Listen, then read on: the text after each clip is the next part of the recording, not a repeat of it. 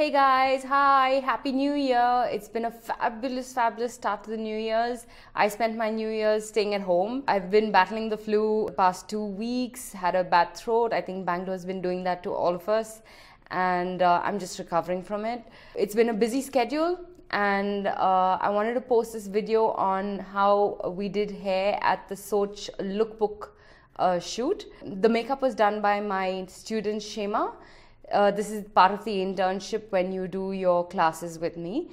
So yeah, Shema did an excellent job. She's been hired for a lot of other projects, and I did hair over here. So just basic on how to curl hair, and yeah, it's really easy. Hey, this is Shema and this is our lovely model. We're doing a makeup at Studio 11. This is Zubair's studio. He's the photographer for the lookbook for Soch today. Shema's going to be doing the makeup and I'm going to be showing you how to tong hair. It's always better for you to have someone help you tong your hair because you don't want to burn your fingers. You can get the front sections, but the back sections are a little more difficult to reach, and you do get protective gloves also, but I would still suggest that you get someone to help with the back of your head. When you're going to curl your hair, what you need to use is any sort of mousse that has a strong hold. When I say strong hold is when you go to pick up a product, a styling product, you got to look at the base of the product and you'll see a couple of numbers like 1, 2, 3, 4, 5, 6.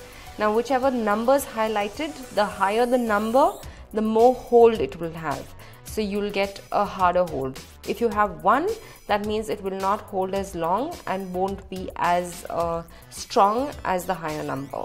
So I use Rusk Mousse, which is excellent for the hair. You can get it at a local Health and Glow, or you can get it at any local salon.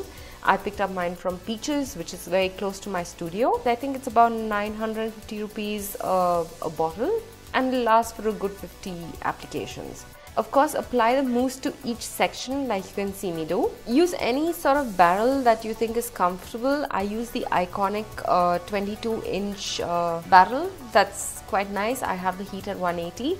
You don't want it to be too high because you're going to be burning your hair if it's very high and your hair is very thin. The look that we've done is very clean nude, very slight smoky eye on our beautiful model. And this is part of her internship. When she studied with me, she studied for 20 days.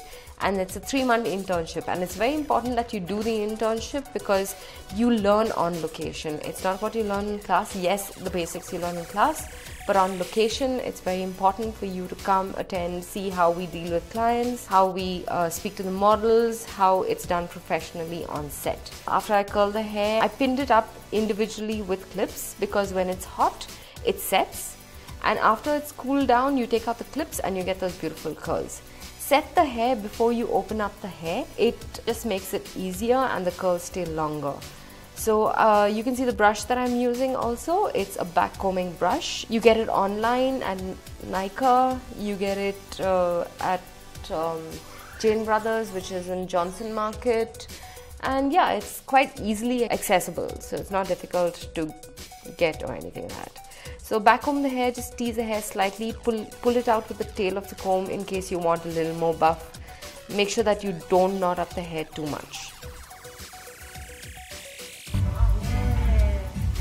I hope you like this tutorial. Write to me. I hold classes now, personal grooming classes. So in case you want to learn how to do your makeup, get in touch with me. I've already released a couple of dates.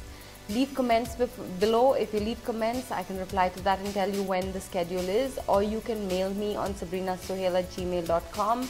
Yes, subscribe to my channel, share my channel, it'll help a lot. So yeah, I'll see you soon. Write to me. Bye.